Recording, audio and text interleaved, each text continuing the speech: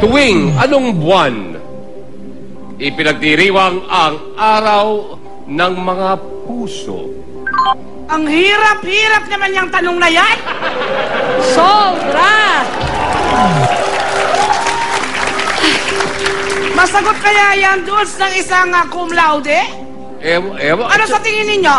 Hindi. Hirap, ang hirap. Wala, ang hirap. So, araw ng mga puso, ha? Hindi poso. Puso. Araw ng mga puso. Araw ng mga poso. Yeah. Punso. Puso. Nono sa ponso. Oo. Hindi rin. Madali yan. Opo. Hindi. Madaling tanong yan. Hindi worthy of you na accomplish in college, okay? Huwag na masyado maraming pagkwan. Kwento-kwento dyan. Ito na. Do you have your answer? Yes, sir. Okay, ito po ang aming timer. May subject yan eh. February. Nakita mo? February. Ang sagot po ni Paula, February. Ito na. Okay, si Mag sa pool o sablay? Sa pool. Sa pool. Sa pool. Okay.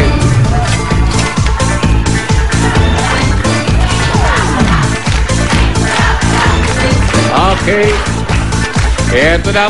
Ibinaba na ho natin ng konti. With every correct answer, ibababa natin paunti-unti ang ating sackpot. Okay, Paula? Okay. Okay, kasi first question, of course, and by the way, may nakapagsabi sa akin, birthday pala, February. Yes, sir. February 27. 27. Yes, sir. Uy, all muntik-muntikan, ano? Maging every leap year lang ang birthday Ito na, mo. oh. Kulang-kulang.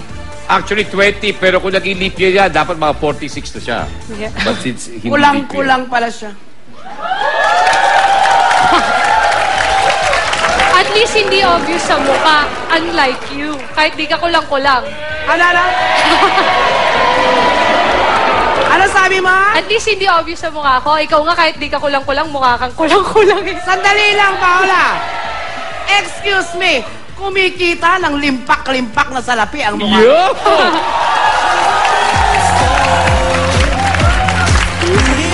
Sabi.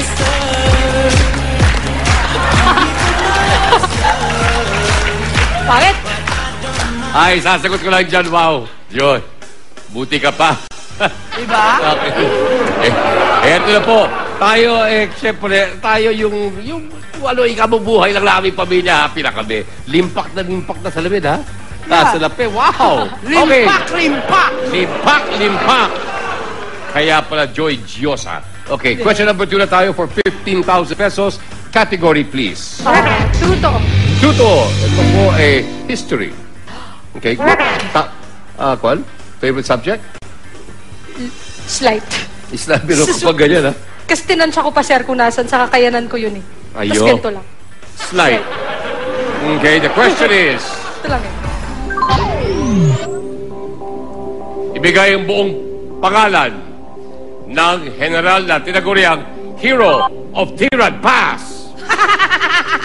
Ano ito?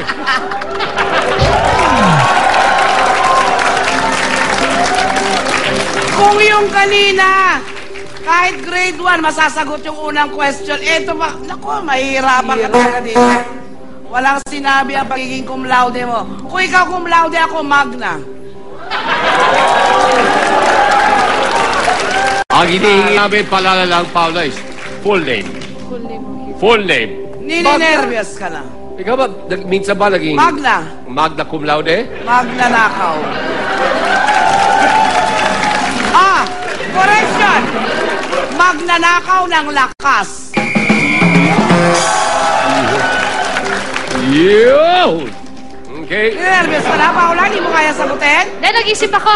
Ay, ang tagal naman. Dapat sa'yo na. Agad-agad. Agad-agad. Okay, here we go. The Hero of Tirad Pass. Hindi ba hirap yan? Cum Remember, laude meron sana. kang Dapat salbabida, ha?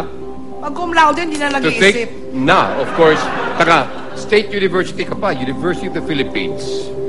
UP Of course, pa man din. napakabahalaga dyan ang pagsusuri at pag-aaral ng Philippine history. Ano ba yung UP niya? Ito po ang University nag-shape. of...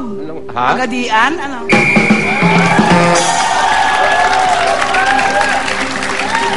University of Pulilan. Ano ba?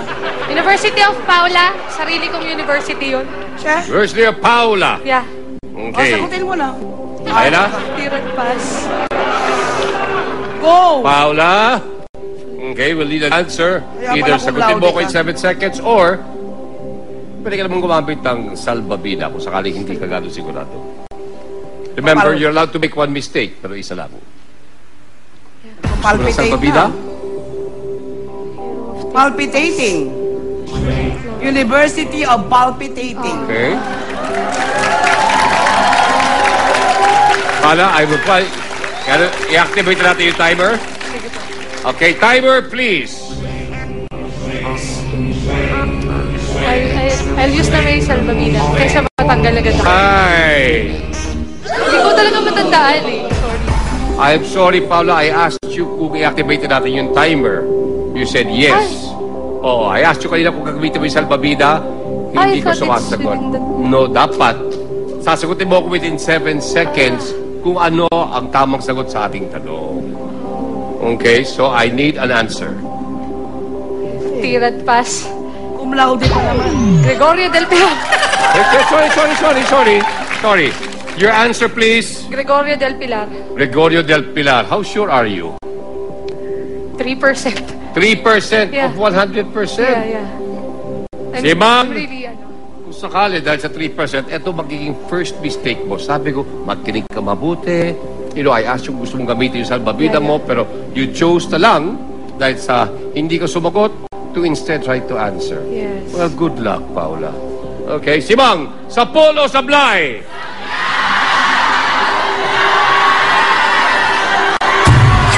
Sa pool!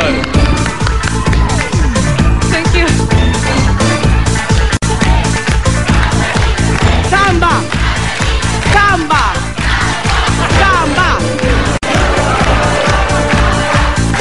Okay.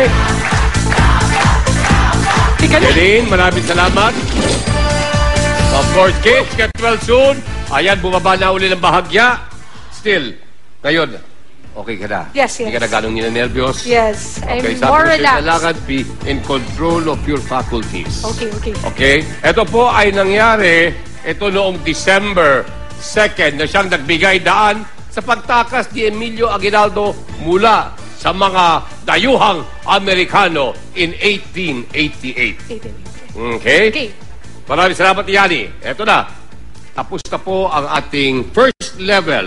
At kailangan kong sabihin sa iyo ngayon na hindi ka nalulungkot ko kasi, Paula, pero ubus na oras natin. Okay? Bukas itutuloy natin ang tanungan at Asar kasama si Paula Valdez-Cona, Joy Diosa, Sud Soleros, Sungit, Max Movement. Thank you so much. And ito po si Edu Mansano para sa Asar! Talo! Lahat! Talo! Asar! Talo! Alam mo bang yang si Paula ay isang inggitera? Matalino ka nga, cum laude ka nga, inggitera ka naman, Paano ba kayo nakakilala ni Paula? Nung high school. High school.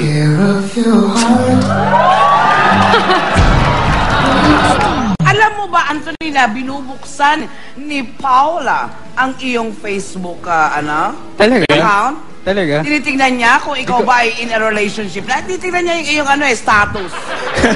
Maraming babae diyang nakakalat. Ito na nasa tabi mo, ha? Huwag ka nang